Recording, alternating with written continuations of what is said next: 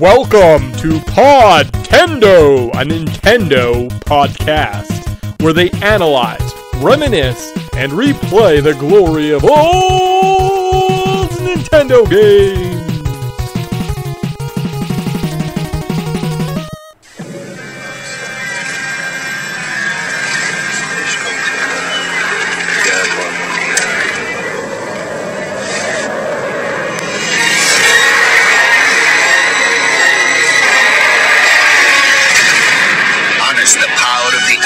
Summon great forces in Golden Sun, the Lost Age, rated E for everyone.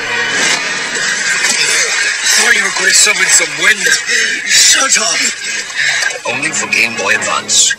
Hey guys, welcome to the Podtendo podcast, where we analyze, reminisce, and replay the glory of old Nintendo games. We'll be contacted on Twitter. Email us, podtendo@gmail.com. We're on other socials, but like Facebook, I don't know if I've been on Facebook in like 10 years. So YouTube, you might be contact us on YouTube. We're a review, pop culture, retrospective, let's play show. So we're going to cover all those kind of topics. I'm your co-host, Mick, and I'm joined every episode by my lovely and talented co-host, Tyson. Cool. Awesome. You know how it goes. You've listened to us. If you have listened to us in the last little while, we're looking at all the X-Men movies. We were a little bit strapped for time, so we were definitely like more focused on that. New series of hours that we get to talk about podcasting, so we have lots of free time, and we find ourselves doing an experimental show. How fun! Yeah, definitely a different one for us. I mean, we've done over 100 shows, so it's kind of I think we're allowed to do something experimental every now and then.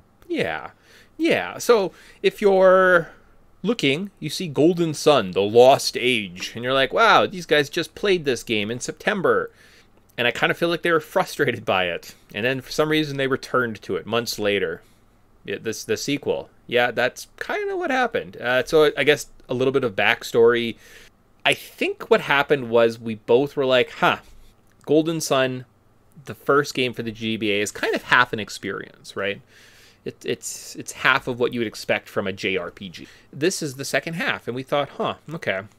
It'd be kind of nice to get the full story, and there was this big illustrious scam of this golden cheat. So you can import your characters from the first game into the second game. And I said, hey, look, we could take this big master cheat, we have it, we could start the second game, and we could be overpowered. So that means none of the nonsense of having to grind levels or develop or like scour the world for these little magical creatures that we're collecting. Awesome, cool, what a fun experience. You just jump into it, and you're playing a Zelda, right? You're an overpowered guy, you're playing a Zelda game. This game is not that. The import doesn't happen till like 25 hours into the game. So essentially we were starting from scratch playing a frustrating RPG again, and we both kind of just didn't have the gumption to continue. Is that a fair way to describe our situation of where we find ourselves? Yeah. Well, I think that like spread over more time, that this game in bite size would be very enjoyable. But we just kind of had like, it just left this wanting something, and it was like this game kind of sets up a lot and then just doesn't really like expand on it, kind of like lays this like nice groundwork, but you kind of want to see what's the end of the groundwork, so you kind of end up just following the road, but it's just road work. If there's just nothing at the end of the journey, it just kind of stops, and it's like, oh hey, here, pick it up in the second one, and then the story just kind of repeats. But then things are. I'm gonna save. Do we save the massive twist until later? I think. So and this is just kind of more of like a disclaimer of what's going on. So if you are tuning in and you're a big Golden Sun fan and you really liked listening to our first experience, this is our like an addendum podcast. So we're looking at the Golden Sun, the Lost Age. We're not going to do a part 1, a part 2. We're just going to talk about this game in generalities. I have the plot written out. I didn't play through the whole game. I stopped after a couple hours because I was just frustrated. But we're going to do kind of an addendum, a conclusion, right? So in theory, you can listen to our first shows. This is kind of us, our sequelizing that first kind of series of games. Then it's done because I don't know. It's tough. We'll get into it. I think it is a good game. It has lots of valid points. It's not something I'm willing to do or play at this point, right? And the best way to describe it is I kind of looked at it as I don't want to play an RPG because I don't want to get lost in experience and have to build and grind out a team. that's like super complicated, and this is a very complicated system, right? Similar to like Final Fantasy VIII. There's a very intricate, complicated system. Some people are really into that, right? And I think you could sit there and be like, oh man, I love Final Fantasy VIII because of all the role playing, right? All the character building. Okay, neat. Golden Sun has a lot of those elements. I could see people really being into this. It's just not what I'm looking at the same time, right? Like, even if I'm going back and playing, let's say, Final Fantasy VII, I love that game. I think it's great. I'm probably playing it with God mode because I don't want to grind. I don't, right? Like, that's not something I'm into at this point in my life. And I think that's just, Golden Sun has found me at a point where I'm not interested in what it's putting down, but I think there's lots of interesting elements, and I understand why someone would like this. So that was kind of like my analogy. I want to play this game with cheat modes, right? Give me a cheat. I want to be able to play and like be level 30 and like one shot every enemy up until the end boss, or maybe I need a strategy. I'm here for the story. I'm not here for the complicated nuances that this game has, right? So, but I don't know. For some reason, I decided we should still talk about this game. So, good stuff. Yeah. Well, I mean, RPGs take a lot of time, and this was a franchise we were like, willing to give this an honest shot. Yeah. And it just didn't really sink it, like it didn't hook us. And that's just kind of where it's at. Yeah. But we both kind of want to talk about it because it's like we both have fond memories of this franchise, and I wouldn't go on the record and saying they're like bad games or like these are actually going to be on our bad tier list, but it's like I think they're just missing something. Yeah. And I know that a lot of the expanded universe is actually kind of like fascinating and interesting, but they just don't really like let you get there, and that's just, it's frustrating. It is very, very frustrating, and I think it comes back to I've talked about this a couple times of like comfort gaming, right? Like comfort food, and this just isn't hitting me in that comfort spots, right? On the plus side, I guess we can announce it here, this was blocked off in our calendar as Golden Sun Part 1, or Golden Sun The Lost Age Part 1. Next month, Golden Sun Lost Age Part 2. We talked and we said, how about we just do what Golden Sun? We talk about it, you know, see how we do, you know, we kind of give the series justice, we like put a nice bow on it, but then we play Pokemon, so we get to play Pokemon Diamond and Pearl. I've actually never played those games before, so we kind of get to play that. We're gonna play the remakes, talk about that, and it just seems more comforting, right? We were talking before the show, we're both kind of into Pokemon, we're talking about different strategies and having a lot more, I don't know, just joy and passion. And I kind of feel like last year we suffered through some games that just really were passionless, right? And I didn't feel the joy or the comfort playing them, right? Whether it was like the Gomon game for the Super Nintendo, or like Sarge's Heroes and Final Fantasy VIII, and at some point I was like, what am I doing with my life?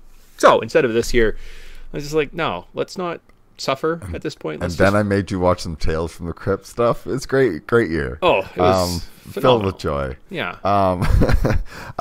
Yeah, I think Pokemon does something that we were both just gushing about the gameplay and all the different things that interact, like we're all like how we're going to build our team. Yeah. And I think that Golden Sun kind of drops the ball when it comes to the gym system, because you don't care about every gym. There's 78 of them. Name one. It is just a mechanic. It's just like, remember the spheres from Final Fantasy X? A djinn is just a sphere, right? Like, it is just this arbitrary, it doesn't even have to be a djinn.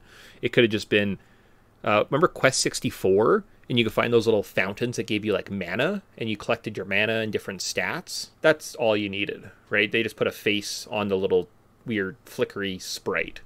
Yeah, and you can swap them in between your characters. I mean, again, it's an interesting system. If you're into it, like Final Fantasy VIII, cool, great. You love it's not for me.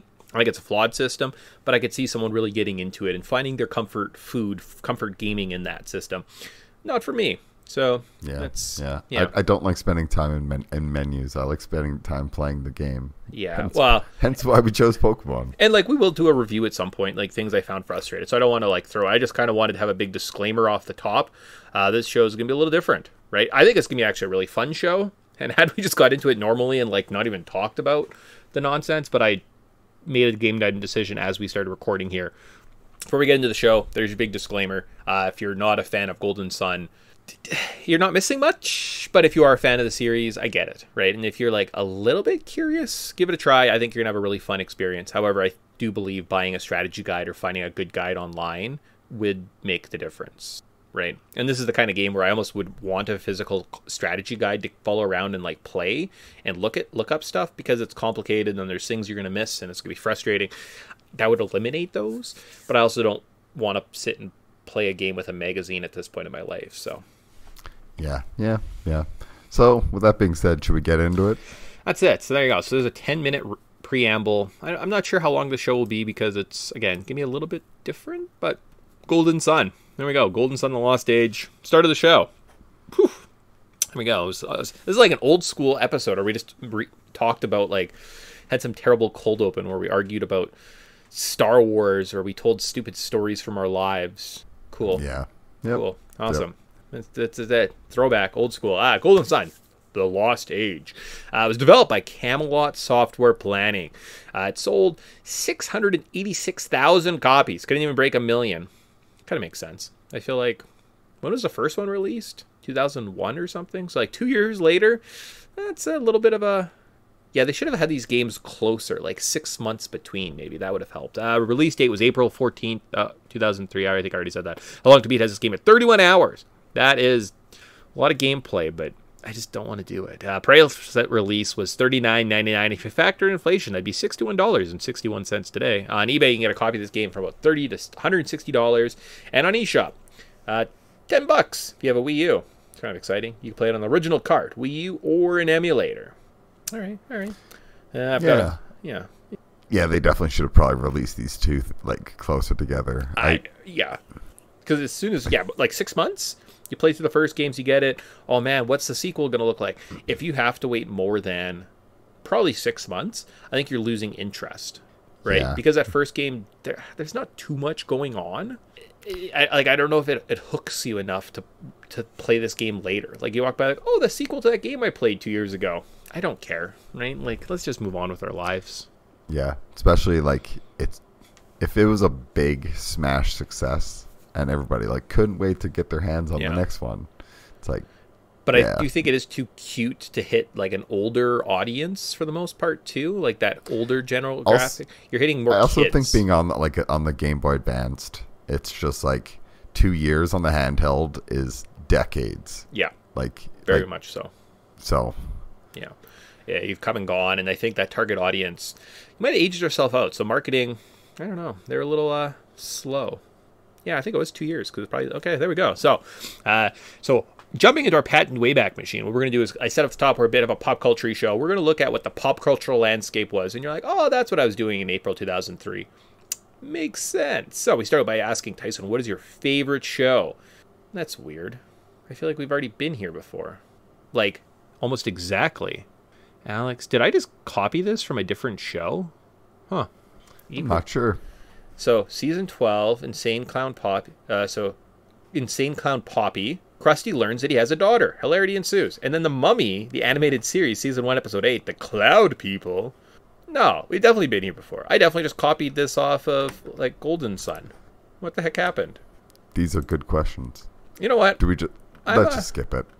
Oh, I was going to say, I was like, let's see, Golden Sun. No, nothing. Do I not have an original Golden Sun? Huh.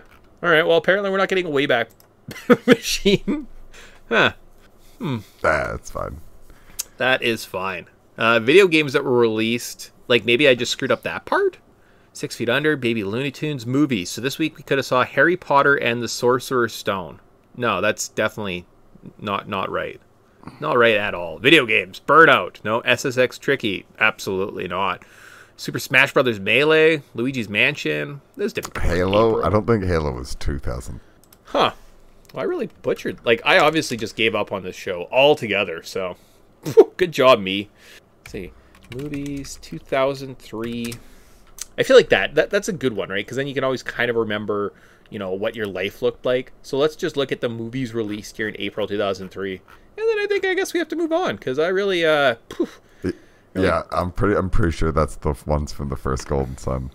Huh. Which makes sense, because I feel like I lost part of the...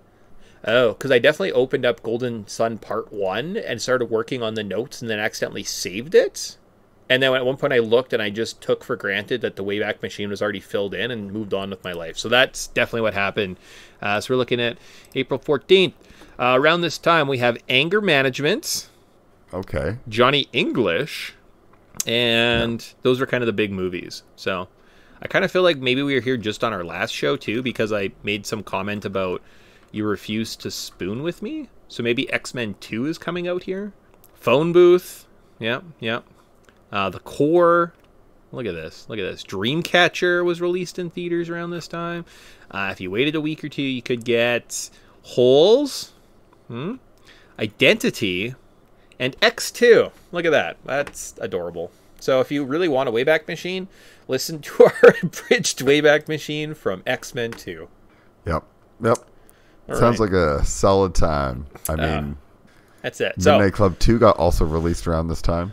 So, can't wait. Yeah, other video games with 2003 video games. well, there's like Ruby and Sapphire. These are like in the year. So Mario Kart Double Dash, X2, Super Mario Brothers 3 on the Game Boy Advance. April. Okay, yes. Midnight Club 2. Said that. That's a good point. Crazy Wind Taxi. Waker. Golden Sun. Final Fantasy 11. No, that doesn't affect us. That was it. So April was actually kind of a slow month. So Yeah. we had a Marvel vs. Capcom in March. Metal Gear Solid Substance was released. Okay. Interesting. All right. Well then. Clearly I didn't care that much. And really, the first 15 minutes of this podcast could just be cut out because it provides little to no content. Normally our shows aren't this terrible. Remember when I said this was going to be a good show? I lied. This is delightful. Like our longtime listeners, this is us off the rails and just picking up the pieces. It's okay. That's it. Like, we were literally just driving our car being like, yes, Golden Sun is fine. And then you looked out and we're like crashed into a transformer and there's a light pole on our car. And you're like, wow, that guy really got fucked up in like 100 feet from his house. Yeah. It's like things went, that escalated quickly. There was no accident on a freeway today. He didn't even get out of his cul-de-sac. So, oh boy. All right. So now that you don't know what the pop cultural landscape looked like, all right. So the development details of this fun game. The Lost Age was first revealed in Japan in early 2002, with a magazine Famitsu being the first publication to review the game. The Lost Age was highly anticipated. It topped IGN's list of Game Boy Advance most wanted games for 2003. The North American version of this game was playable at an E3 Expo in 2003. I guess it just E3 2003 or 2002. And IGN noted that the opening of the game did away with the notorious boring opening sequence from the original Golden Sun, introducing the characters in between the action.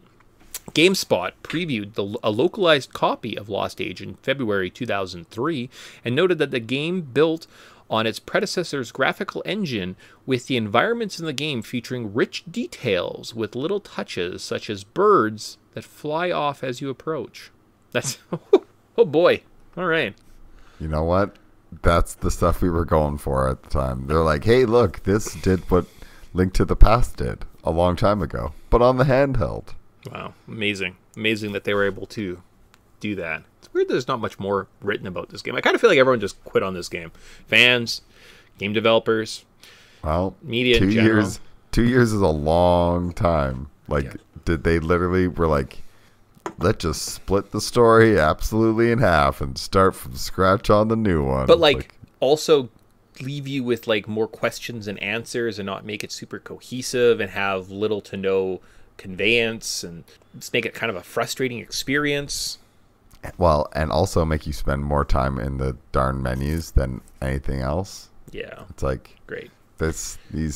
I love exploring a world and talking to people. Like, and it's kind of cool. Like, they give you the ability to mind read people, but nothing's interesting. I don't want to. Yeah, that's what I mean. Like, awesome, you have to do that to advance, but like, I also forget about it sometimes. It's just not that great. So the controls of this game, basic RPG controls. You move around with the directional pads in the overworld and towns and dungeon areas. A interacts with things. B pulls up a menu. You have a set of spells that work in the overworld.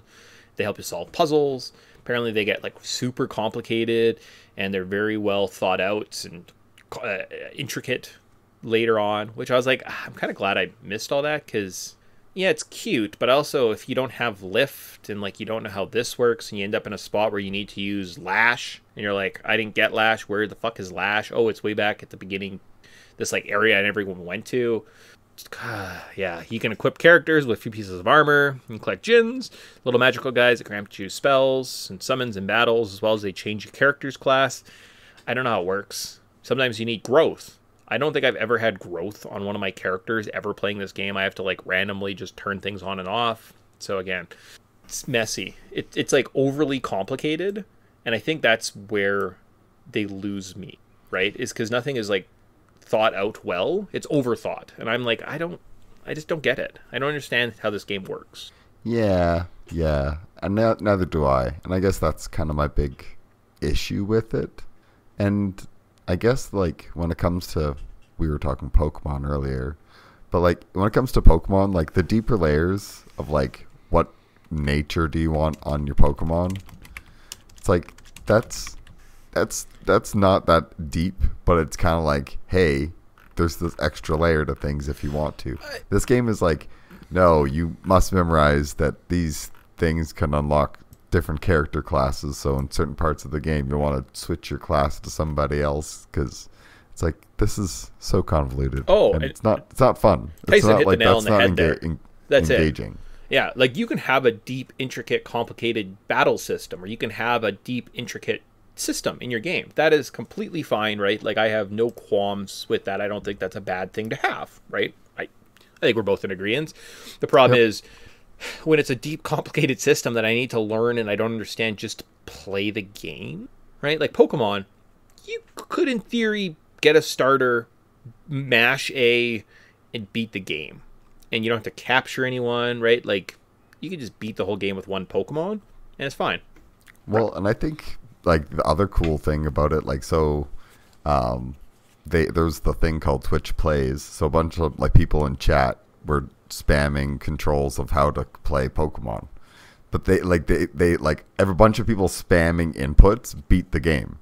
Yeah, I don't think people spamming inputs could beat Golden Sun. Not at all, because you would get to a puzzle and you'd be screwed. Mm-hmm. And I mean, not saying you can't have those things. Zelda is amazing. Zelda has especially A Link Between Worlds is one of the better Zelda games I've ever played in my entire life. In each dungeon, you know, you're tasked at having a hammer, and now there's 50 puzzles throughout the dungeon. It's actually not that many, maybe 20 puzzles throughout the dungeon that involve the hammer. Here's some enemies, here's this, you know, what if we interact, what if we do this, oh, here's a new thing, right? And they do a really nice job of like progressing you through the level, and all of a sudden you know how to use the hammer. So you get to the next area where maybe you don't, you know, and they teach you a new spell on like the wind rod, right? And it's very well thought out, whereas this game's just kind of like, this dungeon you need lash. If you don't have lash, you're done. And I'm like, I don't know what that is. I've never been shown it, right? It was never indicated that something I should grab, but now it's intricate for me and my enjoyment of this game. So it's just, I don't know, the conveyance just wasn't there, right? And yeah, well, and it's also like, I find you have to have lash selected to somebody so that they can now use it. Like, it just, Zelda does it so easily, where it's just like, here's the hammer, select the hammer, use the hammer. Well, it's like, yeah. In Golden Sun, it's like, make sure that you have this discovered, and then in these certain spots you're gonna want to use that, and it's like, don't forget to have it. But you can't even. And it's like, and you could argue that, okay, Zelda, most of them are on systems that have more than 2 buttons. The Game Boy Advance only had an A, B, shoulder buttons, select, start. That was it, right, for inputs. So you're like, it was just limited. Link's Awakening handled this system better, right? It's like they gave you. Yeah, well, it's also like there's not slow animations for every little thing to take you out of the game. Yeah, I don't want to watch just animations and feel like I'm not engaging the game. Zelda does a great thing of it. It makes you feel like you're controlling the character. This is just like you're running your character from interactive spot to interactive spot, and you're never really like playing them, so you don't really get invested. Like, you're never doing tricky platforming or anything that makes you feel that you're in control. You're just kind of, I don't know, it doesn't feel fun. Yeah, You know, yeah. that's it. Like at some point, I got this ability called pound, and it was pound stakes in the ground. I'd walk up to them and press pound, and they're like, you weren't in the right pixel, and I didn't pound the stake in, and you're like, you have to come at it from the top, not the side. I'm like, why does that matter, guys? Come on. Yeah. So I mean, it really only to go into like a couple second animation, and you're like, I mean, it makes sense why we didn't play this game, right, guys? yes. Okay. Yes. Well, Even though our notes are just a mess, but you're like, I get it. So I guess we're looking at this game. Hold on. So that's kind of why maybe we came for the conclusion. All right. So here we go. So the first memories, I got nothing. This game did not register. I think I was at grade 10. I was about a few months away from purchasing a GameCube and getting Wind Waker and Mario Golf. Right. So then just based on that knowledge, I have a Game Boy Advanced. Actually, I don't, because it was taken from me. So I have an N64. Maybe a Super Nintendo sees the light of day, but probably not very frequently, right? Like, I don't think we got into that too much. And a PS2. So we're N64, PS2, probably. I don't know what we were playing, but it definitely wasn't this. yeah, no. I remember it probably came out because we probably still had our Nintendo Power or whatever, and saw like it as an article, and we're like, oh hey, Golden Sun Lost Age. That's like the sequel. See, I don't think we had... I don't know when we nothing. had our Nintendo Power, and I don't think it was, at least at this point, like, it was beyond, right? I'm thinking, like, 2001 or something is That's probably fair. when we did Well, our Nintendo Power. I might have been reading magazines in grocery stores as one did back in the day. Pretty much, but, like, I don't know. Again, it just didn't register. So, story recap. I'm going to tell you what happened in the last game. Then we're going to go kind of, like, line by line, paragraph by paragraph through this story. I have some questions. All right. I have all sorts of questions, so let's get through this so I can kind of ask our questions, dissect it. Yeah. Okay, and then we have a little bit of a review, and then a cultural significance. So bear with us. Actually, I don't think the show. I know we didn't do anything for 15 minutes, but this show is going to be under an hour. That's my projection. That's my prediction. So we didn't do anything for 15 minutes. We won't do anything the last 15 minutes. This game, oh boy. And then it ends like the first one. Yeah, but again, it should be fun. I'm really going to love coming back and relist. This is going to make my top 3 Podtendo series to listen to. Golden Suns. Oh boy. All right, let's go.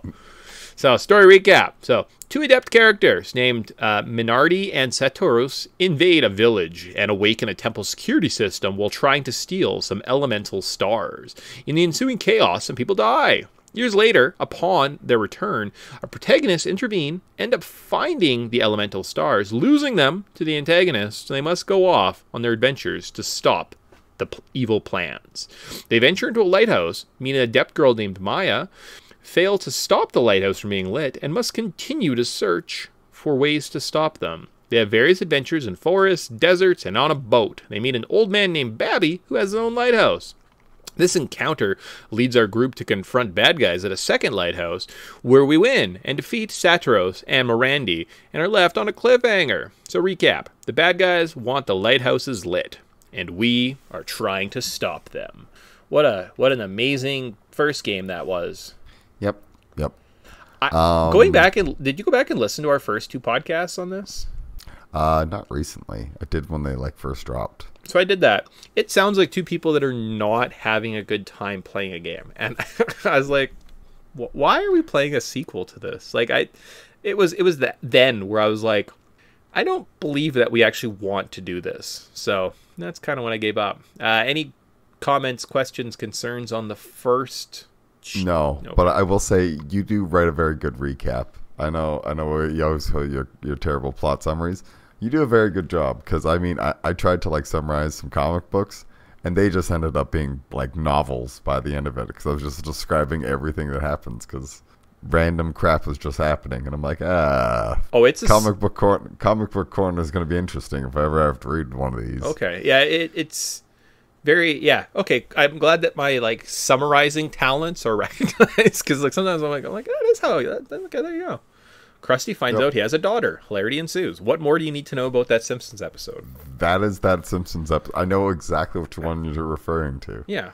And I know exactly how it ends, but it's not spoiled. So I took the plot summary from Wikipedia, and I think I like melded into this little, maybe have 12 points here. We'll talk through our 12 points, and you're like, oh, cool. Man, I wish I could have seen that. I don't know. So this game picks up from Felix's, and he was from Isaac's village in the first game, and we thought he was dead, and then he turned up working for the bad guys. Oh, it was a whole thing. And right at the end of the last game. So Felix is joined by his sister Jenna, a Jupiter adept named Sheba. I'm not sure where she came from. Who cares? Oh, she was previously kidnapped by Satiros. All right, and then this old guy named Kraden, and I kind of hated Kraden. I don't know. So the group searches for a ship to cross to the western half of Wayward. Apparently that's the planet we're on. And learns of a man named Piers who has been falsely accused of piracy and owns a ship they can use. Felix and his group clear his name, and Piers agrees to join the group. So there you go. That's the first maybe 4 hours of Golden Sun Part 2. Aren't you excited? Yeah, got a whole other group of people. Okay. No one we or like 3 people we recognize, I guess, because Kraden's also just hanging out there awkwardly, because he was in the first game for like 5-10 minutes and then just dipped. And then here he is, still being a weirdo. So this is kind of the part I got up to where I found Pierce in prison, and then I had to go somewhere, but I don't know. I quit. I was just like, nah, I'm done.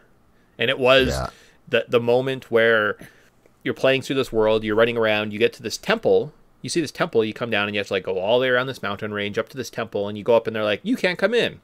Cool. Guess what? Why would I be interested in exploring this boring ass temple entrance if you're telling me the guards are saying don't come in? What you're supposed to do is go to the side, use whirlwind, obviously use whirlwind on this like little hidden entrance, sneak into the temple, you get an ability called Lash, so you can like throw ropes across rooms and climb up and find hidden items. Well, I didn't do that, game. Like, you at no point are you indicating I should go into this temple. So I walked away, went 20-30 minutes later into the game, and then they're like, oh, I was like, I really need Lash to continue. And I'm like, that's kind of when I quit this game, to be honest with you. So like the first hour. So what is the hook, sometimes we ask ourselves? There literally was no hook in this game. I was just frustrated from Jump Street that I had already missed a major item. Right? Yeah. And that's this game in a nutshell. Like, honestly, like, unless you're hooked in the game mechanics, I find that it's so boring. Mm-hmm. Like, these random encounters are all the same, and everybody's got tons of health, and they give you pittance of experience and pittance of coin, and you rinse, repeat. But, your magic refills by every step, and you're like, just let my health and my PP just refill every single battle if you're going to have ridiculous battles. Well, that's, and there's not rewarding. There's, I think, around this time, there's a ridiculous battle that you have to, like, kind of fight. And, again, barely any experience, barely any money afterwards. And you're like, it's such a slog. Yeah. And I understand that they're, like, trying to let you just enjoy the fight mechanics, and that's the hook. Is the fight mechanics, and because it's not the story, it's because nobody tells you anything and nothing happens, and you just wander around from world to world. And I've been meaning to, maybe we'll get to this by the end of it, but I have a fun fact that I want to mention, and I want to know if you had picked up on this at all. Okay. At all. Okay. Probably yeah, like I said, I alluded to. The battle system is they just don't give you the creature comforts, right? You don't know enemies' health. How do you figure that out? Right? Like, show me how much a rat has, because it also doesn't have auto aim. So if I just press attack the rats, my guys just attack, and then once the guy dies, they're like, I don't know what to do. Fuck. Like, I'll defend. You have to do one or the other. You know, you can have no auto aim, but then you have to show me people's health, or don't show me the health and have auto aim, right? Like, pick one. So it's just those simple creature comforts, and I think that's what this game is missing, is just comfortable gameplay. Something like you come back to this world and you're like, oh, that's cute, I'm gonna keep playing because of this, because I really like doing that. It's just, it makes you uncomfortable the whole time. And also it's like you might as well never swing with your sword or your weapon. You might as well just spam magic constantly. And it's like, and you don't even really want to set people to summons, because then you might not lose access to their stat boosts, and you might lose access to their that's the thing. You're running around and you're like, oh, I summoned a guy, oh, here's a little grass that I have to grow. None of my guys have growth, so now I'm like in the menu switching party around until it's like, now they've got growth. Okay, cool, now I can go to the spell. But then, like, you go to attack and all they have is something called astral, and use astral, and it's just like, light was shone on the field, and I'm like, what does that do? right? Like, why did you make my character so crappy so that they can do this growth spell? Then I have to like reset everything. Just not good. Yeah. So there you go. So a Yeah. sentence in this game. I think we're both checked out. Aren't you kind of curious about what you did miss, though?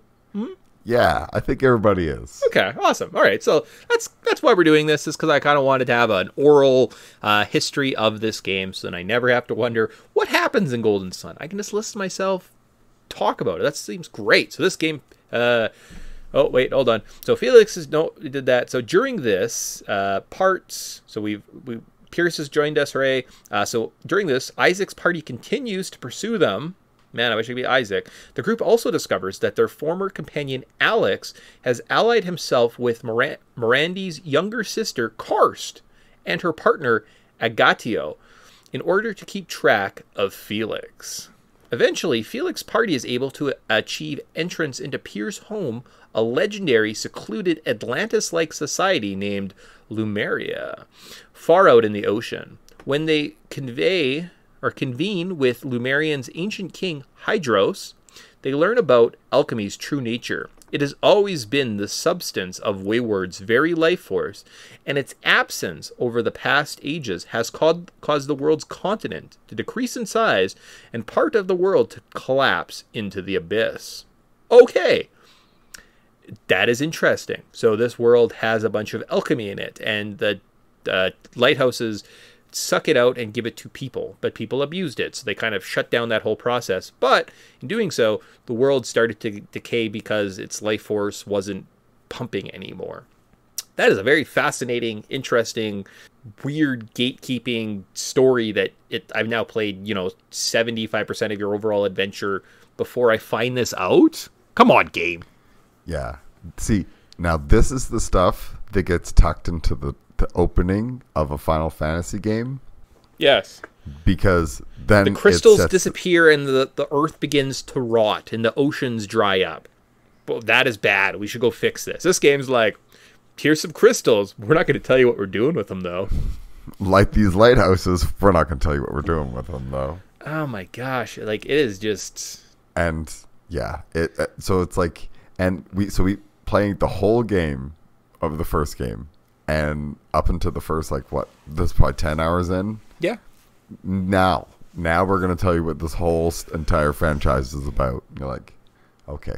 Yeah. Okay. You could have given us little hints at any point. No, okay. Well, also the fact that you can just first you got the first game. We're chasing Felix. He's hanging out with the bad guys, and all of a sudden there's like a plot twist, and you're like, oh, Felix has actually been a good guy this whole time. And I'm like, so I was basically a villain in the first game. Like, I had no autonomy. I was just mindlessly a soldier working against the cause. I don't believe. All right. So knowing that restoring alchemy is what must be done to actually save the world, Felix crosses the sea in order to activate the Jupiter lighthouse. But when Isaac's pursuing party enters the lighthouse, they are trapped and ambushed by Kratz and Agatio. Felix rescues Isaac, because obviously I'm stronger than freaking son of a gun. But Karst and Agatio escape with the Mars star formerly in Isaac's possession. Oh no, so now the other bad guys have it, and now we team up. Hooray. So now I guess you would have 8 party members. 8 party members? Yep. Okay. Yep. And I think, did we talk about this at the beginning? So to transfer your data, you can't use a transfer cable. You can just use a password, because that makes sense. So they have a 300 character password that you have to enter. Yep. It took a while. Luckily, as soon as you entered it and you're wrong, you could just go back and edit it. It wasn't like you entered it and it's like, you're wrong, enter it again. That was 30 minutes of my life where I just carefully went over every character to make sure I P's and J's, and they all look the same. That's literally hey, did you file your tax return from last year? Oh my gosh. It's just painful. Awful. It is not the best system. I get it. Okay, there's obviously lots of intricates. But now, if you do the big 100 or 300 character password, your team comes in and they're level 30 and they have all the best equipment and they have all the gins from the last game. And you're like, oh, cool, awesome. But again, am I playing 15 hours of this game to get to that point? No, probably not. Probably not. Probably not, right? All right. So then Felix is finally able to explain to Isaac why alchemy's release is a necessary thing for everyone, and that Satros and Randy were aiming for this goal merely for the sake of the survival of their home colony of Prox to the far north, located near the Mars Lighthouse. He also reveals that his parents and Isaac's father are alive. I had no idea Isaac's father has died, so that's cool. And currently being held hostage in Prox in order to coerce Felix's initial cooperation.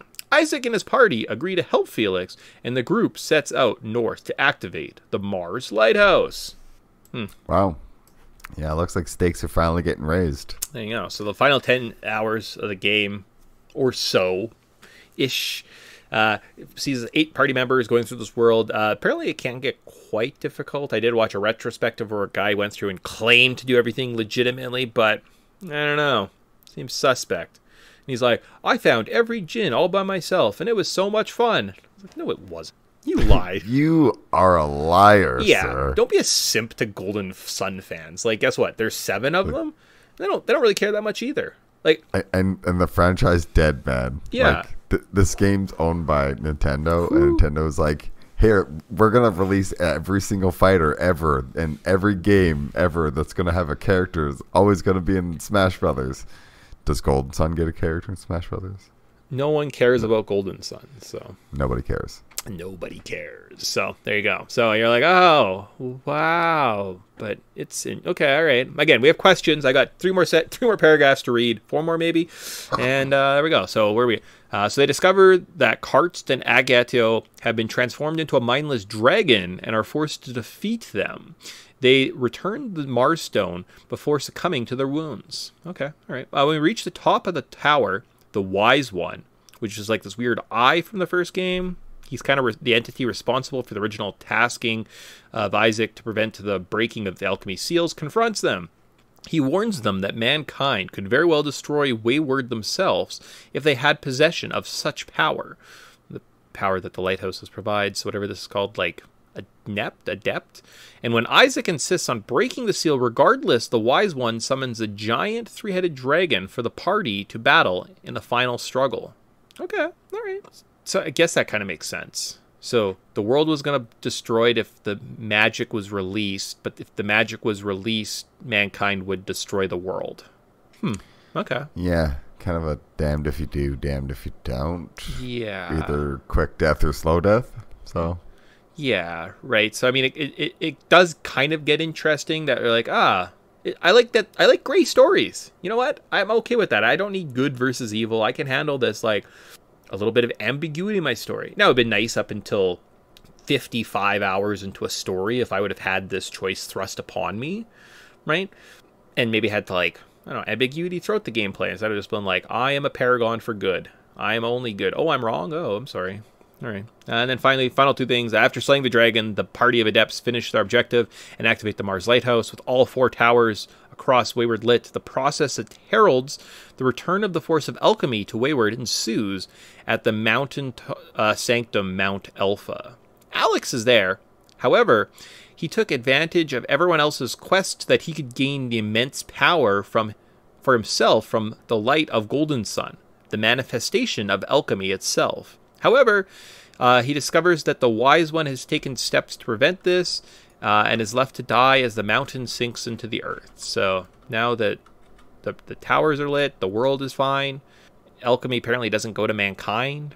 I think maybe the Wise One takes all the power himself, and then the world's saved. Yay! So that was the plot of Golden Sun 2, and also 1.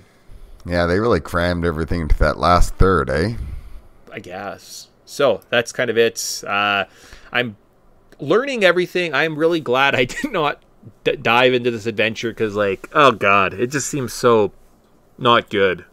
I think that for what it tried to tell this big grand story, but it feels like they didn't have it even planned out until they were literally wrapping this up, and not having a story essentially planned out for the whole first of the game, because it's not even like, oh, hey, what you're doing was kind of like, it was a clever trick. It was like, no, what you were doing in the first one, you did that, but turns out you were the bad guy. That's it. Like, so Okay. So with cool, that, thanks. yeah, with that, I have some questions. All right, I have some questions. I also have a question for you. Okay. So. All right. So I have two. You have one. Let's do a Tyson sandwich here. So why did Mirandy and Satros try and steal the elemental stars? Like, why didn't they just ask? I guess maybe like the wise one would have been like, no, this is bad. But they could have been like, the world is falling apart. Like, we really could use this, and I think there's a way that we could work together with this adept people that are protecting these elements, right? To save the world. Like, there has to be some justification because we're doomed either way. Like, we're the world is falling apart. It's going to fall into the abyss. There's going to be nothing left of the planet if we don't do something. Like, why wasn't that just the first approach?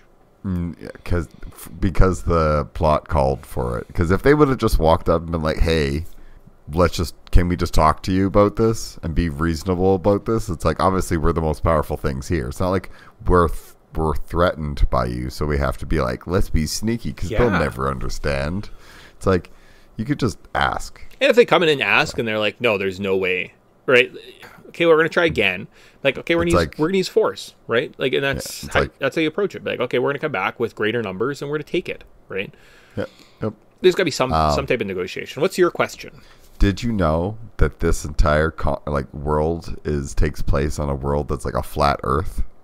Oh, I did know that. Yeah, because like literally when they say the world, like the continents are shrinking, and like, so actually like the world, if it was stretched flat, like, and then it was slowly crumbling into the abyss of nothing, and nobody knows what's past that, because it's like, but it's I was like, I did not know that.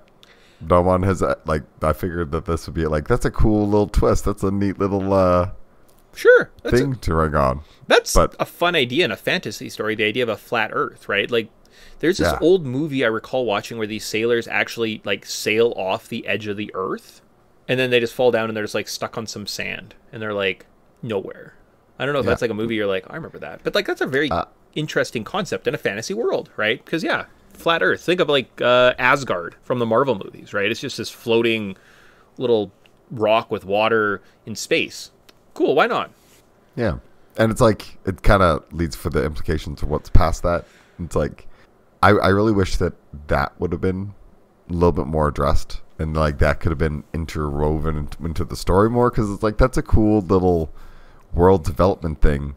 But my question was going to be, did you pick up on that at all? Not and I'm in like, the slightest, no. Yeah, so like, that's something in the whole first game. It's like, you guys could have drip fed this stuff. They could have done a lot of things. That's it. So then my other question is I guess it actually was just so why didn't they do that? It's because they would have revealed that part of the story at the beginning, right? So they would have given you the full grasp of the situation, which then meant you probably would like be the bad guy, right? If they came in and said, look, we want this because the world's being destroyed, and you were like, no one takes those, they're sacred. I'm like, okay, well, we're gonna come back and take it, and now you're like, yeah, but like, why don't we, like, you'd probably have some type of ambiguity, and it would be more of a challenging narrative, and there wouldn't be a twist. It was just a sloppy way of telling the story, I think.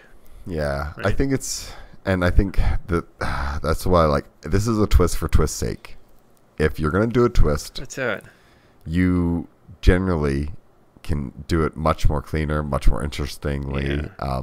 And it's, why be so sloppy and messy about it? No idea. But it does seem like comes a very down to like there was new writers, very first time telling a story. Yeah. So they didn't know how much to say at the beginning, and they just couldn't, and they never worked it in. And the dialogue was just pretty lackluster overall. Well, not only that, but they just went for the tropey basic, and I don't want to rag on all anime. Like, that's not what I'm here to do. But it does seem very JRPG anime logic to say, this guy came in and tried to steal this thing. And rather than just explain what's going on, right? Like, lots of stories, how many stories are there that are just, this thief stole this thing, and then you talk to them afterwards and you're like, oh, they were just misunderstood. You know, they didn't use their communication skills, and that's kind of the resolution, is like, we're now friends. Yeah, I think that's very tropey, kind of coming from. Yes. Right. And as if I was that writer, I would be kind of like, I couldn't do any better than this. I'm so sorry. But it's like there are ways of telling the story. I don't think it worked for this game, and maybe it did if it was a little bit more interesting, right? So they should have refined the Zelda elements. They should have had presented you with these like abilities better. I don't know, right? Like the presentation was actually, I'd say overall the presentation of this game was just lacking. So maybe we should get into the review. Yeah, part I have a couple notes here. So review. I was going to do like a side quest cinema review because we're kind of in that mold. I kind of feel like we've kind of explained ourselves. But so what parts worked? Okay, let's do that. So what parts worked? What parts were you excited about this game? So myself, I was excited to return to this world. The gameplay is fun and interesting. I enjoy the dungeon design. I think that's really strong, right? Lots of RPGs are just like, here's a dungeon crawl that you have to go through and you're fighting a bunch of guys. But this is like, there's puzzles and shortcuts and like Jin define. And I'm like, okay, all right. And like, the story is actually quite in depth. The world feels very fleshed out. Awesome. It's just the presentation that is kind of lacking, right? So Tyson, what parts of this game worked for you? See, I really appreciate like a slow burn of the story, and like so Final Fantasy 9 is a huge favorite for me, and that story is a real slow burn, so I don't mind that. And so like the first one kind of ended on a cliffhanger. I was like, I'm okay with this, and I was plugging along pretty okay with this game, but it's just there's parts of this that I was meh about, but the story was interesting, and I kind of wanted to see where it went because I hate having not a resolution. Yes. So I need to get my resolution. Why I don't watch some like TV series. If there's 5 seasons of a TV series, I'm like, if I can't, like, I need to know what happens, and I know that every season, especially if it doesn't end properly, it's just gonna be a conclusion, and I hate it, and I'm gonna keep watching it. That's why you're not gonna watch all of The Walking Dead from 1 to season 11. And the 3 spinoffs. Just for a lackluster resolution. Pretty much. Versus I'd rather watch a movie. Like, I love watching an 1.5 movie, 2-hour movie. It's just done. In, out, boom. Walk away. Awesome. That's what I want, right? I want the payoff. I'm not in for the ambiguity and the frustration that comes with those like longer narratives. So then what didn't work for us, right? So why did you have to be new people? Like if I could have just been Isaac in this adventure, I probably would have played it, right? Hands down. I don't want to build. I don't want to go through all the bullshit RPG stuff. That's not where I'm at in my life. I don't want to grind characters. I don't want to learn this menu system. I don't want to collect Jin. I don't want to do that. I don't want to do any of the bullshit that this game has you do that is in a lot of RPGs. I just want to play the game. I don't want to... And that goes with like any game at this point in my life. I don't want to grind and have to go to a beach and like steal ice magic from the stupid shell guys on the beach in Final Fantasy VIII. That is fucking boring. I don't want to have to grind up to Omni Slash in Zelda or in Final Fantasy VII, right? Like I don't want to do those things. Just give it to me. Let me play the game with Omni Slash. Let me play with God mode on, right? Let me play as Isaac. Let me have all the things. Let me build my best characters. That's kind of what I was hoping for, honestly, with this experience, and the only reason I signed up. So I kind of feel like I was, like, I don't know, lied to. They sold me that the second game I could transfer my game and keep all my progression. That's what I was going for. This game did not have that, so that's kind of, I think, what didn't work for me. If I'm being perfectly honest, like if I could have had that, I would have beat this game, and we would not be playing Pokemon next month. So that's fair. What didn't work for me was just the like you said, just the gameplay. It's boring, monotonous. I hate the random encounters. They're so frequent. You get so little experience. It almost made me, I think it's barriers, something like a magical spell you get earlier on, so you can just like not have random encounters. And not gonna lie, I use that so freaking much that like I'm probably underleveled, but I really don't care. Like this game is just, it's monotonous. And I hate that they did change the characters because we barely got character development in the first game. Yes. Let me spend more time with these characters so we can continue to develop them so I can get more invested in them. Because I was just starting to kind of feels like getting to know them, even though I spent bloody 20 hours with these people, because they drip feed all the character developments and all the plot and all the interesting things. So you just run around doing BS all the time. I hate running around just doing random hodgepodgey missions and running into stuff for like go fetch quests, and it's like that's not interesting. Yeah, let me explore the world and actually like feel like I'm making a difference. And that's a amazing point too, right? Like there is no character development. You know what? All the characters kind of look the same. I'm pulling up a list here of just like a picture of everyone. Isaac. Oh, he's blonde. When you said Alex was at the end, he kind of does that last little twist where he tries to take the power for himself. It's like, wait, which one's Alex? And I'm like, yeah. I hope it's not. And I'm thinking in my head, I hope it's not Isaac's buddy from the first one, because I don't even know his name. Well, I mean, they're just palette swaps, right? Like Mai, blue hair, Jenna, red, kind of like brunette. Okay, cool. Isaac, blonde. Felix, dark hair. There's two blonde characters that have like the exact same haircut. I couldn't tell you anything different between Sheba and Isaac. Garrett, kind of. Garrett, that's the guy's name. Yeah, so he's got kind of like red spiky hair, and it's just they literally just took the characters and changed like color hair. But that just because a guy has purple hair doesn't mean he's a new character. Yeah. Right. And, no, and at least in the character design is just fucking awful. And I sat and argued on this podcast in Final Fantasy Final Fantasy 6, that the characters are unique and they're fun and they have different stories. Cause like one guy's a Yeti and there's like a girl with a paintbrush and there's a man who has a chainsaw. Right. And I'm like, look at them. And you're like, there is no character development. They just different pixels. But I'm like, but the pixels look different. You know, like the Yeti looks way different from everyone else. In this game, they're like, here's Carl. He has blue hair and he's a boy. And I'm like, but he kind of looks like May, but May is a girl. That's the difference. You're not seeing it, right? They don't even have the ability to make people look different. They just color them a little bit differently. And they're like, but see, green is different. Green is different from everyone else. We don't have a green guy yet. Well, and that's like some of the Jins. Like, I'm like, am I staring at the exact same thing I've been staring at? Is there like 15 that look like this red guy with the two spikes coming off the top of the head? There's only 4. There's a blue, red, and it's all color coded, right? Like they have no design whatsoever. Like a guy drew a Jin, colored it 4 times, then he drew 2 characters and colored them different ways, and he said, "There's all the characters we need in this game." Fucking awful. And you know what? That works. So if people are funny or have different abilities or do stuff, but we never do. Like, what the fuck does Isaac do? What was his purpose? Yeah, and that's like, I don't know. Tell me one defining characteristic. Yeah, so there's a game, and you're like, there's a game, they're courageous, and you're like, okay, which one? They're all courageous. So there's a segment in Red Letter Media's ripping of like episode 1, like the Phantom Menace, and it's tell me a character from Star Wars without describing what they look like or what do they do. Right. Yeah. And you get to like Han Solo and he's like, he's a rebel. He's a scoundrel. Right. He's daring. He's adventurous, brave. Cool. Awesome. It's like, explain Qui-Gon Jinn. Yeah. That is this game in a nutshell. Right. Like, explain to me Isaac.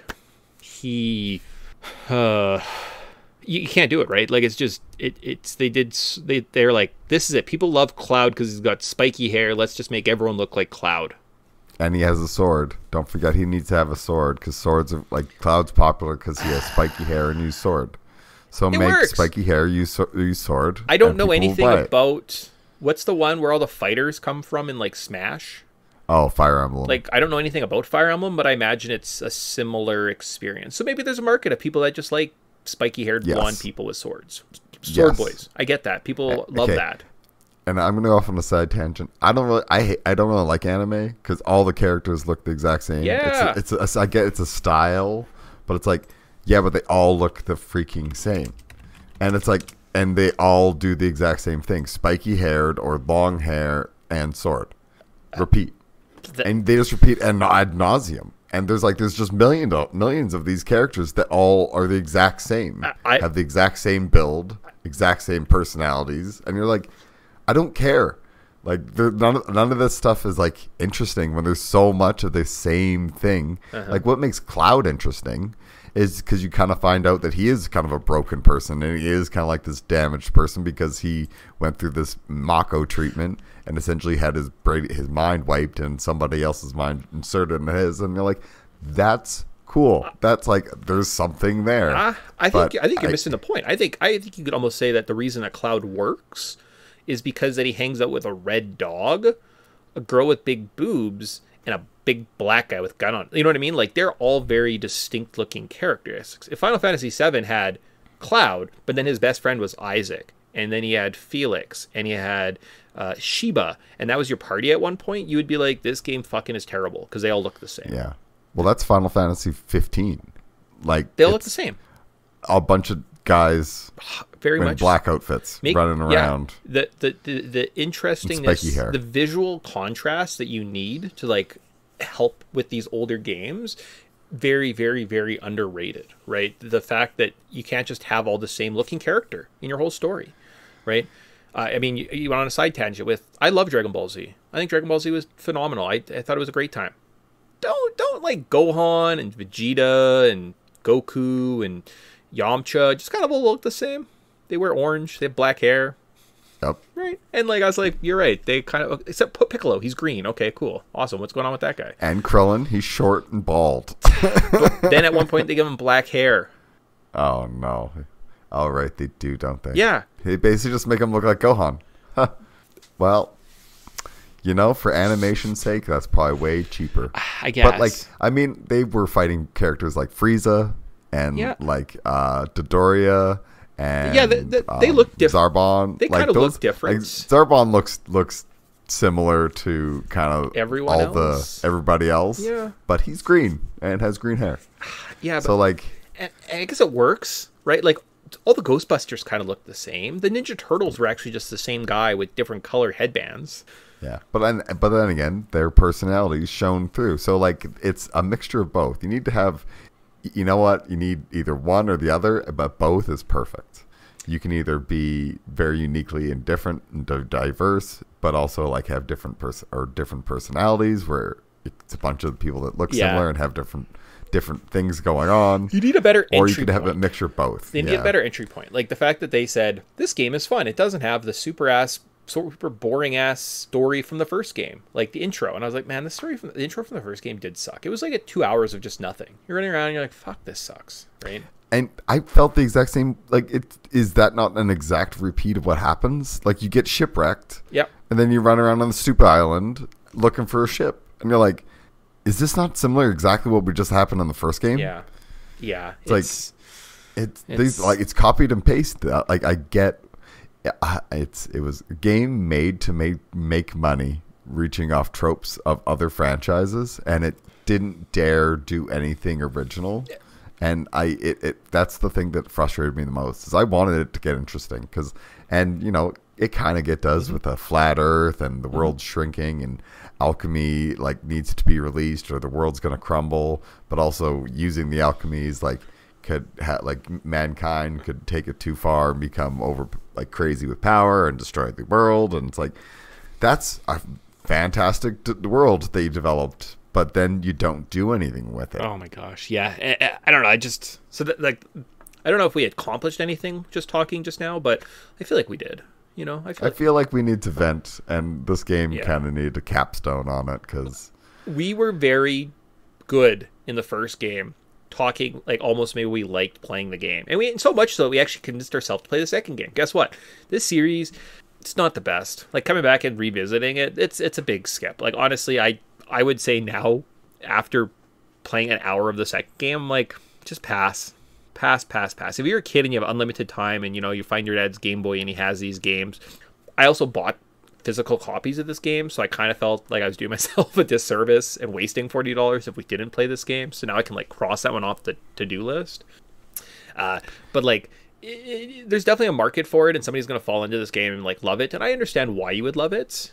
Just it is a flawed experience, right? So criticisms, you know, I don't know. Grinding nonsense. We already bitched about it. The fact that Lash is a spell, and it happened in the second game where I ended up like almost at the end of the game, and they're like, "Oh, you don't have Carrie. You have to go see your mom and get Carrie." So I'm like running back across the world, getting the spell, coming back.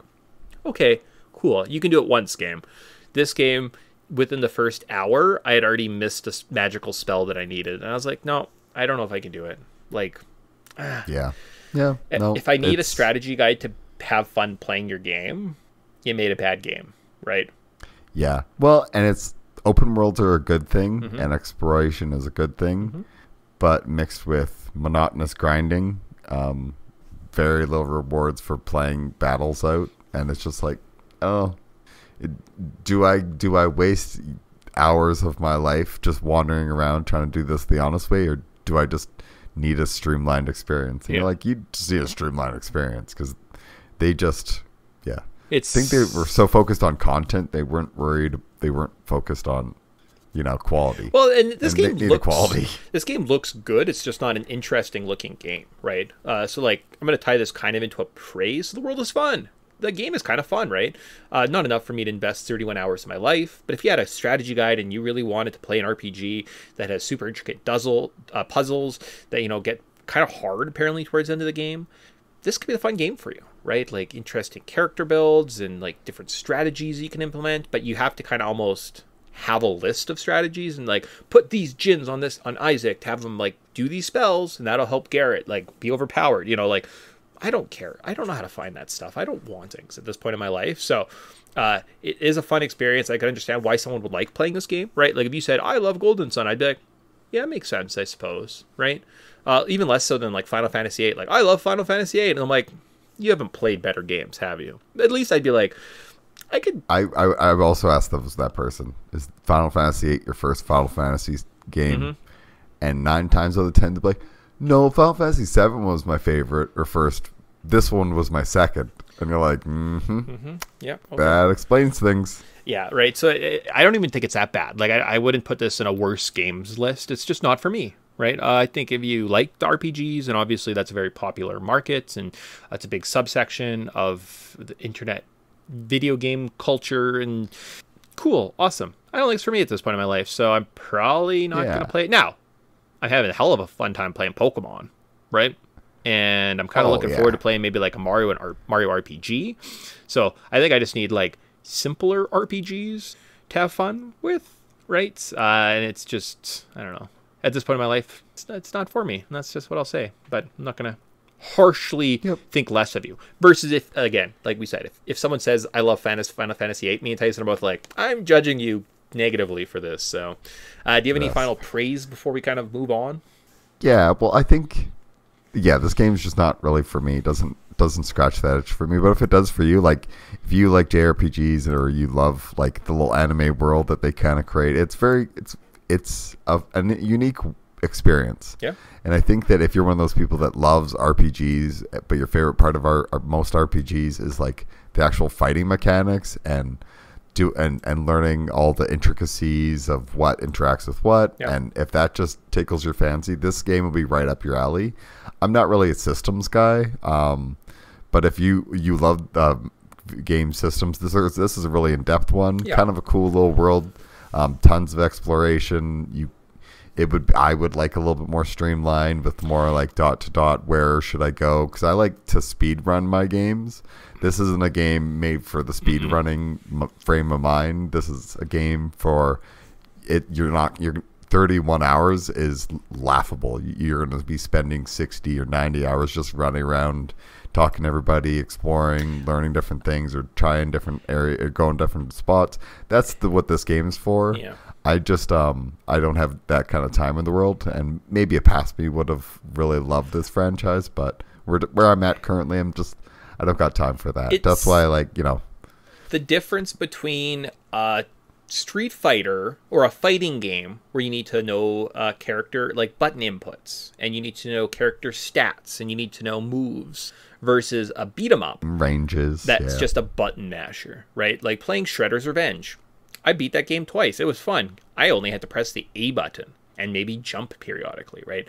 Not super complicated. Whereas, or if you're in Tyson's case, just smash them together. Or, you know what I mean? But there are people that like for me, fighting games seems like a great barrier. For me to pick up a Mortal Kombat game to be like, I got to learn button combos and like try different characters. It does seem like a bit of a entry gateway where I'm like, I don't know if I'm willing to put in that time and effort. Whereas a beat 'em up, I could pick up Shredder's Revenge and say, okay, game over, right? Oh, okay. Cool, right? So I think I'm just more of that more of a little bit of a simple mindset, and I'm not interested in diving into those games at this point in my life, especially like new experience. And I don't think one's worse than the other, right? But this is definitely the Street Fighter, the very complicated input system, right? Very challenging. Whereas Pokemon is just the button masher.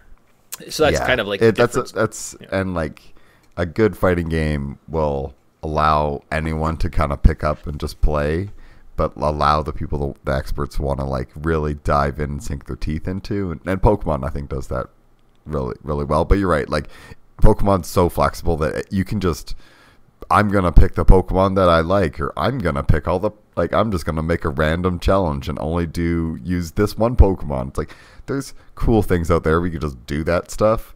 But then there's also like hey, if you want to learn about EV training and how to like properly breed Pokemon, it's like there is that other side of things. So, and Golden Sun's very much on the like, hey, no, you need to know all this stuff, and you need to figure out these systems, and you need to know how all these Jin interact, and need to be comfortable spending multiple hours messing things around and flopping through things, and just actually like messing with the game and spending time in menus. Whereas I just want to play the game, and I just want to be running around and maybe mashing A when I'm in a menu. There you go. So, that was an experience. There we go. We talked like an hour. That's fine. I'm sure this, in theory, is a fine podcast. I mean, probably more of a fan if you're a fan of us, less so if you're a fan of Golden Sun, because then we just destroyed your favorite franchise. I'm sorry. And are you buying it? So, would you have played through the whole game if you got to play through Isaac's party from the beginning? Probably. Yeah, I think so, because I would have been a little bit more intrigued by the like what these characters are doing, and like if we were still chasing. I also kind of wanted to know the conclusion to this story of this game that I've been trying to play for like over 20 years of my life. So this was kind of like that. That's what Golden Sun means. This is dumb. Yeah. Right. Yeah. Similar like Final Fantasy VIII. Yeah, yes. Yeah. Very much so. Like there's like this. I've always wanted to play this game. These are like. I think it's called Video Game Confessions, where there's a game that I love or a game that I think I like, but I've never played all the way through. Okay. This was one of those games, and you're like, now that I've played all the way through, I can honestly say that, yeah, you know what, maybe I leave Golden Sun off my GBA list. Yes, very much so. Cool. So with that, I think that kind of wraps up everything about cultural significance, and then we'll get out of here, guys. We'll get back to an X-Men movies and play Pokemon. Yay! So cultural significance. So in this section, we look at game tropes, marketing tactics, interesting stories. Oh, I didn't see, this was like an old series of notes, because I think I say something different. Talk about how this game relates, give other examples. As alluded to in our last podcast, I think the last Golden Sun, that is, the Jinn are a major part of this game. They come from Arabic folklore, also known as genies. They are magical creatures that grant wishes, but they can also be quite problematic. And rather than just give you a history lesson and talk about some of the greatest examples in pop culture, let's let Tyson have some fun today. He's going to play a game. That's the only reason we stick around to the end of these podcasts, because we love hearing Tyson play a fun game. So, we didn't have a fun game in the last one. So let's have... so we didn't have fun playing this game due to false advertising. So let's have fun at the end of our podcast. So a Jinn Battle Royale. So I took 8 of the most popular / well-known examples from modern pop culture, put them in a tournament against each other, and Tyson now is tasked with determining who's the greatest Jinn of all time. Are you ready? I'm ready. All right, so we got a number 1 8 matchup. In fact, there's a play-in game. So even to get in this tournament, Norm, the genie from the Fairly Odd Parents, voiced by Norm Macdonald, has to go up against the fire spirit Ifrit from Final Fantasy games. So, Norm the genie from Fairly Odd Parents versus Ifrit from Final Fantasy. Who's getting into the play-in spot? So now it's like, I just want to clarify some rules. This is the greatest genie of all time? Yes. I'm not going by power level. I'm going to go by most, like, iconic. Okay, all right. So Ifrit apparently is, in Arabic lore, Ifrit is a very well-known fire Jinn, if you're wondering why he's on this list. So technically, the Jinn category, Ifrit hits that category. So yeah. Well, I didn't even know that like that's maybe my just naivete, but also, like, I mean, I love Norm Macdonald, so I'm gonna go with Norm from Fairly Odd Parents. That's fair. Okay, not every Final Fantasy character has to be in here. Okay, all right. So then, now, Norm the genie got in as an 8 seed. He has to go up against the genie from Aladdin. and he's our number 1 seed in this tournament. So of those, who is the better Jin? Ah, dang. See, you know what? I think I gotta go with like Genie from Aladdin. Yeah. You just have to.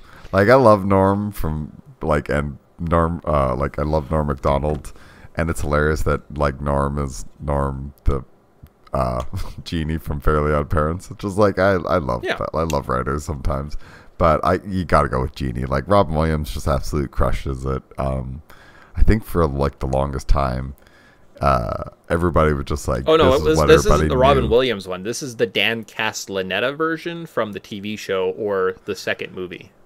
Oh, okay. Well, you know what? It's not as good as Robin Williams, but yeah, it's okay. Pretty all right. I'll take the Dan Castellaneta one. Just kidding. It was Robin Williams. All right. So then we're going to go to our... Let's stay in the top bracket. We'll find out who's going to the semi-finals here. We got Wishmaster from the Wishmaster series versus Barbara Eden from I Dream of Jeannie. Oh, okay. I've never seen the Wishmaster movies. Or maybe I have, but it's been too many decades. So I think I gotta go with Barbara Eden on this one, because I mean, I remember having a small crush on her when I used to watch those reruns as a young kid, and be like, like this is a strange feeling I'm feeling. Yeah. But You always remember your first Jeannie. In my mind, she looks very similar to like Samantha from Oh yeah, she's like basically okay. It was always like Samantha from Bewitched, or yeah. I think it's Jeannie from It is I Jeannie. Dream of Jeannie. But I gave the extra because I was like, Jeannie from I Dream of Jeannie. And then she can't go up against Jeannie from Aladdin. That's silly. All right, so we got Barbara Eden. Barbara Eden. In her sexy little outfit versus a hilarious performance by either Dan Castellaneta or Robin Williams Jeannie. Oh boy. All right. Into the number... Let's go to a different play-in game. So we're now in the 3-6 seed. So we have, from the 6th seed, we have Kazam, which is Shaq from the movie Kazam, or Genie from the Yu-Gi-Oh card. You know the one, the green guy coming out of the lamp. So which of those is the better Genie? I want to kind of root for the Yu-Gi-Oh card here, because I mean, that's just awesome. But I think I gotta go Kazam. I gotta go with that. Like, come on, it's Shaq as Kazam. That's hilarious. Nice. This is... So I think it La might Jinn, also just the have... mystical genie of the lamp. 4 stars. That's the phone. 8,800 attack, or 1,800 attack. Just gonna. If I would have been able to remember the name off the top of my head, Okay. I would have probably went with the Le Jinn. Yeah, but you know you had like 6 of them in your like with your Yu-Gi-Oh cards, and you're like, why do I even have this guy? He sucks. Okay, so Kazam. Because so he's Shaq. a 4-star and he's 1,800. You got to build up that lower part of your deck, man. I guess. You crazy? All right, I guess. So, But you're only allowed 3, I think. yes. But sorry. So who's Shaq going up against? All right, so Shaq gets in the play-in round, and we're like, awesome, cool. He's going up against the number 3 seed, Mr. Popo from Dragon Ball Z. This may be just DBZ abridged, but I have to go with Mr. Popo, because Mr. Popo and Dragon Ball Z abridged is hilarious. Yeah. Yeah, whatever they did with and this character was like exactly what they should have done. So it was brilliant. There's still some jokes where I just laugh. yeah. And I was like, I've seen this probably the whole run 3 times, and it's like I still chuckle. Yeah. All right. Awesome. So Mr. Popo goes on.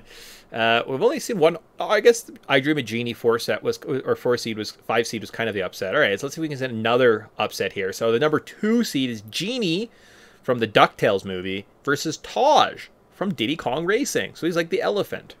Oh yeah. Okay. You know what? It's I don't even remember the Genie from the DuckTales movie. I have now, over the last 3 weeks, tried to watch the DuckTales movie. I still have like 45 minutes left to go. Like, I can only watch it for upwards of like 2 to 4 minutes. And then I was like, Huey, Dewey, and Louie's voice upset me so much, I just turn it off. But I just remember that watching that movie so much as a child. I'm like, I want to see the weird mountain of like gold, and like there's like an evil castle. Oh, the animation's incredible. Yeah. It's just, but some of the voice performances are just grating. Mm-hmm. And I get like it's a cartoon character and that's the voice. But I always found listening to Donald Duck super hard to listen to as a kid. But one of my favorite N64 games is Donkey Kong Racing. Diddy Kong Racing, sorry. Now I'm showing how bad I am. But I got to go with Taj on this one because that guy, he was a joy. All right. And you know what? I got to go with Taj. This is for you. I'm not going to do a culturally insensitive impersonation of Taj there. So, all right. So Taj moves on. So we're going to go. Let's play that out. So Mr. Popo versus Taj from Diddy Kong Racing. Much as I love Taj, I still got to go with Mr. Popo. Yeah, like he is that performance that they tapped into, and if you haven't seen it, Dragon Ball Z Abridged. It's just spot on. Watch Spot it. on. All right, It's and now amazing. Robin Williams versus Barbara Eden. What's happening up top? Are we going to see who's playing Mr. Popo in the finals? You know, I do love me some Barbara Eden, but I just can't. Yeah. I feel so. I would feel so bad. Even Dan Castellaneta, like I love the Aladdin animated series. Like we'd run home after school and hope that we could catch the last like 20 minutes or 15 minutes of an Aladdin episode. Luckily, a friend down the road would sometimes record them on like an old VHS tape, and it'd just be like, "I'm so happy you did this." Yeah. No, that is very solid. All right, okay, that's super. So then that leaves the ultimate battle. We've got Genie from the Lamp versus Mr. Popo from Kami's Tower. Head to head, who is the greatest Jin of all time? Well, the only knock against Mr. Popo is I don't really think of him as a genie. Okay, all right. But when I think of Genie from Aladdin, like he's got the whole lamp and everything. I don't know if Mr. Popo even has a lamp. I feel like that should kind of come with it. Okay. And it's like, if we're looking for the greatest Jin of all time, they kind of need to have an iconic lamp. So I think it's just the lamp itself. Okay. And kind of its iconicness that edges Genie from Aladdin over Mr. Popo. Solid. Cool. So with that means Genie, I kind of figured he'd probably be the best Genie, is the best Genie. Hooray! And now we never have to talk about Golden Sun ever again. Because it wasn't one of the worst games I ever played. It was just an experience. At some point, it's going to come up in our tiers list. Yeah, I was going to say, it's going to come up one more time. Yeah. But and I think after giving it a little bit of time to simmer, it may not fall so far. I think the first one's not going to fall so far, but I think the second one might fall quite far. Put them together and I would knock it down like 1 or 2 pegs, but it's just more of like, just because I'm not into that experience at my point in my life. I do think for what it is, technically, yeah, they made a pretty great game. They have a pretty complicated story. It's an intricate system. Kudos to them. Yep. They just didn't present, like the presentation is just terrible, right? Yeah. Like if you would have made one of your characters a Yeti, I probably would have been like, I'm in. I like this Yeti guy. I can get behind it. But no, you made another blonde boy with a sword. Okay, awesome, cool. So with that, yeah, we're going to wrap this up and go from there, I think. Leave it. Bye. See you in 2 weeks for X-Men. Yep. See you in 2 weeks. Okay, bye.